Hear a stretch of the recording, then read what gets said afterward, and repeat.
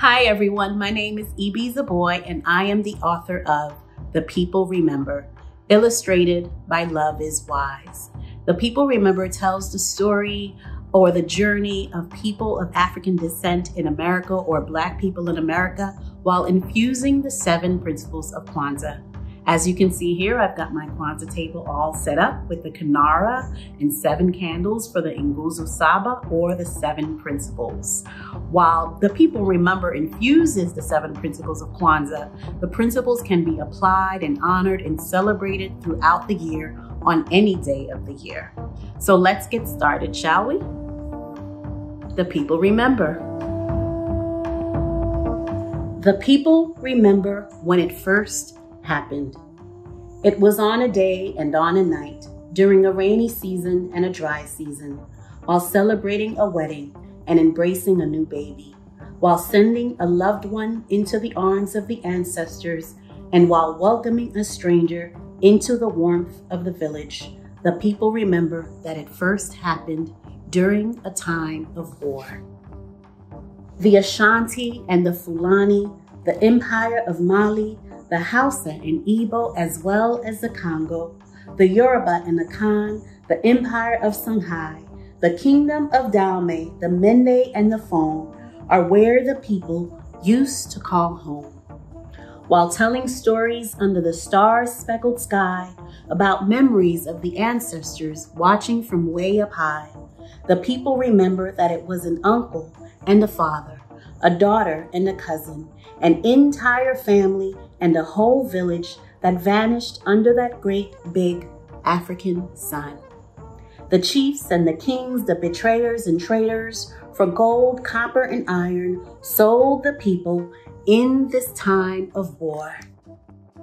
The people remember the ropes that bound them on wrists and ankles. They walked to the shore for days and nights through tears and shouts. The people remember this was a time of war.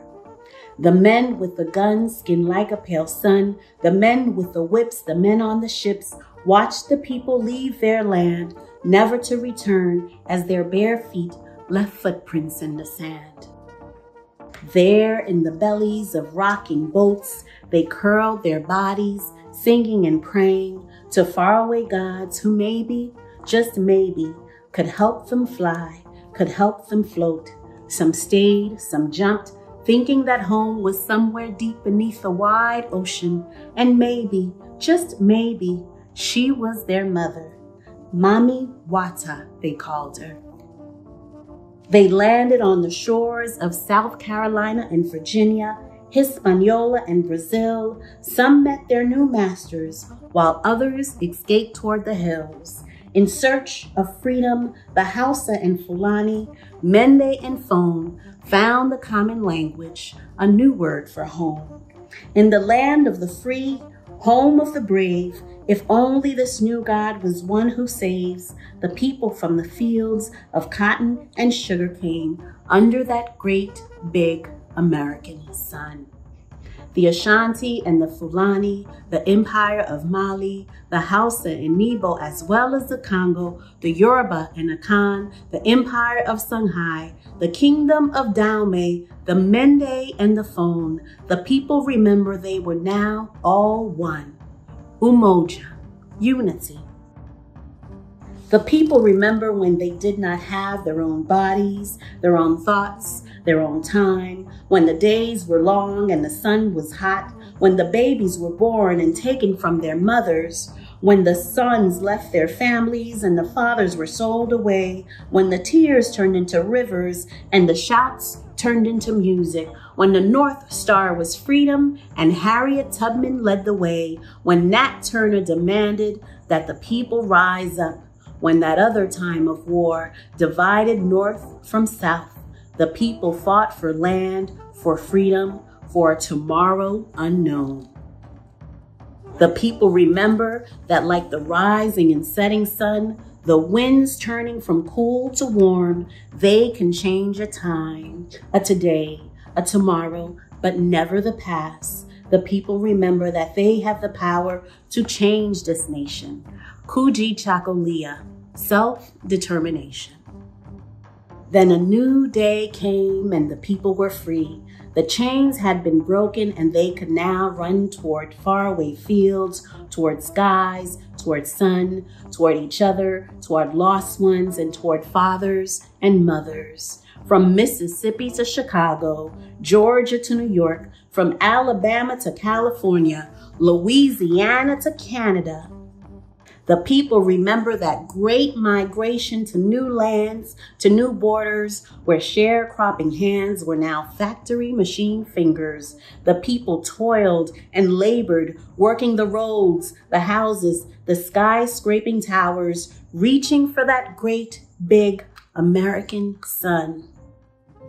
In the loud, bustling cities and in the small, quiet towns, the uncles and fathers, daughters and cousins gathered around a small table and on a wide porch, on a tattered couch and on a vast green lawn, to share jokes and stories, tall tales and riddles, to play the dozens and jump the broom, cake walk and jive, ring shout and Lindy hop, Charleston and jitterbug, their sorrows away. Like waves crashing ashore and raindrops forming a pool, the people held hands and raised their voices in song. In churches and mosques, temples and healing places, the people laid their troubles down like a woven and embroidered rug, a tapestry of memories and sorrows, and a prayer for unknown tomorrows. The people remember that they have a job, they have a duty, Ujima, collective work and responsibility. The people remember that freedom had a price. With 40 acres and a mule, a bale of cotton, and a bushel of rice. With a silver dollar and a nugget of gold, and all the fruits and vegetables a wooden cart could hold. The people gathered their wealth like raindrops in a storm cloud and plowed the land to sow a farm, purchased wood to build a store, paved a road to establish a town.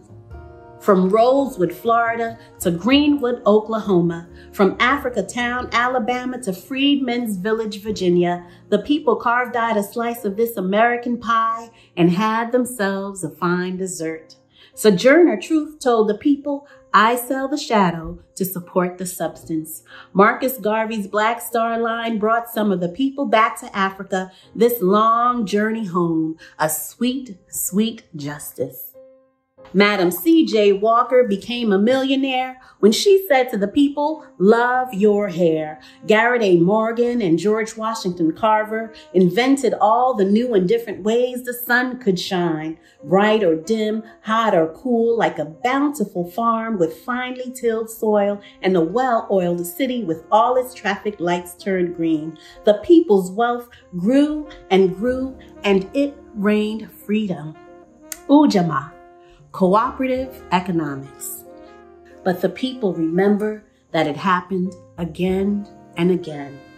It was on a day and on a night during winter, spring, summer, and fall, while celebrating a wedding and embracing a new baby, while sending a loved one to distant shores, fighting that other great big war, and while guarding a home from the unwelcoming presence of white hooded strangers. The people remember that it happened again and again. From Birmingham to Little Rock, Selma to Memphis, the people grew weary of the low-hanging strange fruit, lynched fathers and mothers, sons and daughters, cut from those mighty tree branches that were like the arms of ancestors, like the ships, like the ocean, like the land itself, holding, bearing, and protecting.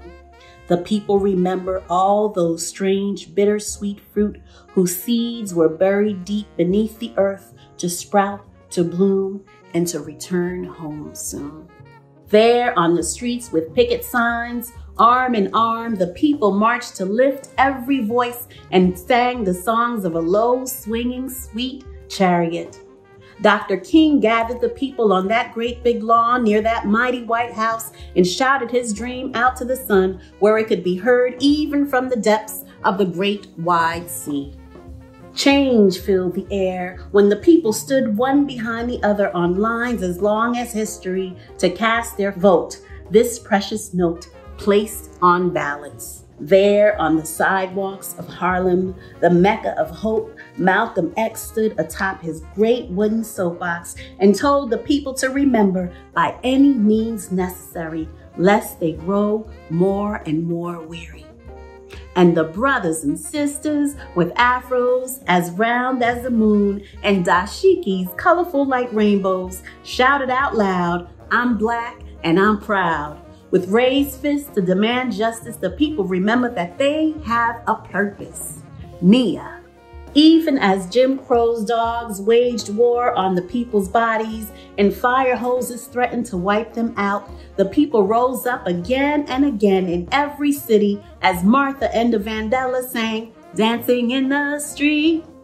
There was a new sound in town, a drum beat rhythm, a bass guitar, a saxophone, and a trombone pumping music, sweet music, out of Detroit, Michigan. Motown told the people to get down, get down.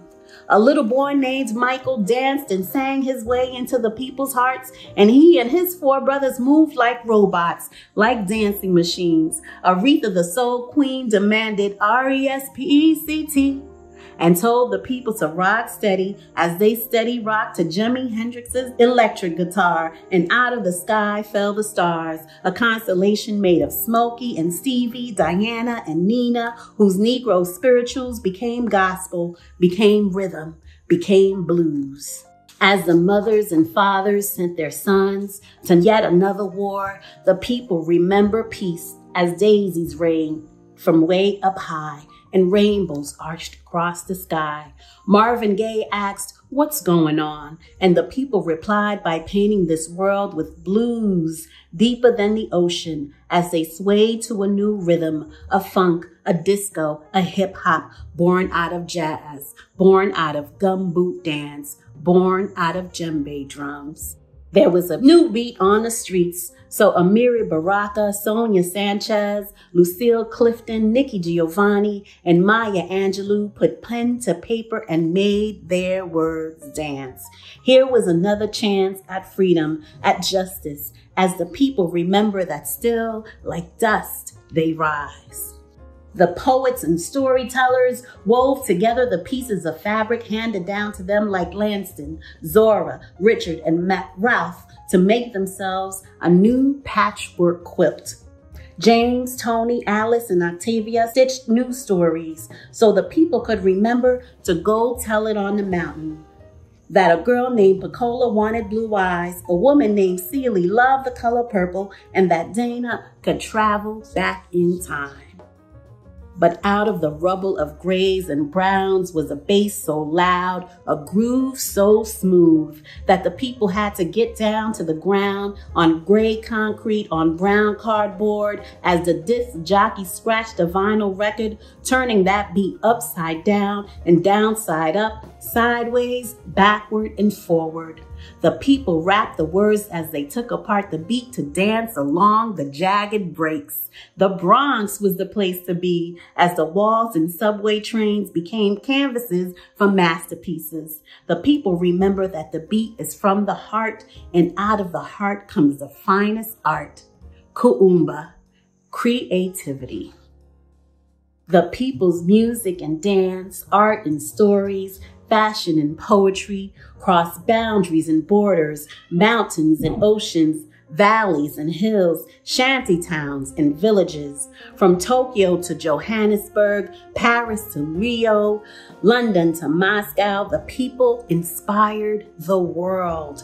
A new president, Barack Obama, claimed the seat the most powerful in all the land. He demanded change and took a stand. With Michelle, Sasha, and Malia by his side, they were their ancestors' dreams, the people's pride. But the people remember that it happens again and again. A boy and his toy, a teenager on the phone, friends coming home from a party, a girl asking for the right way, their breath and their light taken in just one shot. But the people still remember that with each rising sun is a new day, with each new year is a new dream, a new seed of hope, unearthed, dusted, and polished, the people know that there will be a time of peace. The people will gather the pieces of fabric, cut, torn, shredded, and made unrecognizable by the storms of time, to sew together a tapestry of their stories, one fine quilt, a blanket for the children to keep them warm, protected, and safe. The people remember to always have faith. Imani. Thank you all for listening. I hope you've learned some new things. I hope you also enjoyed seeing Loveis Wise's wonderful illustrations.